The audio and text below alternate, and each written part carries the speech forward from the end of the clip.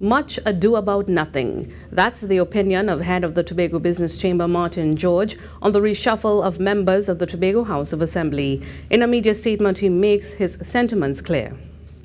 Really and truly, this is an idea that has been teased and floated for almost 2 years by Mr. Augustine in terms of, a possible reshuffle and a shake-up and, a rearrangement and reorganization.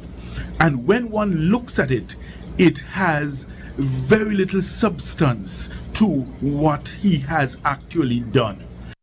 Mr. George says that attention should now be on the many issues which are making substantive waves in the country. What we need to focus on are the things which can boost the economy of Tobago, things which can reduce crime, things which can alleviate poverty in Tobago. These are the fundamentals that we ought to be focused on and devoting our energies to, rather than something which really and truly amounts to little more than much ado about nothing.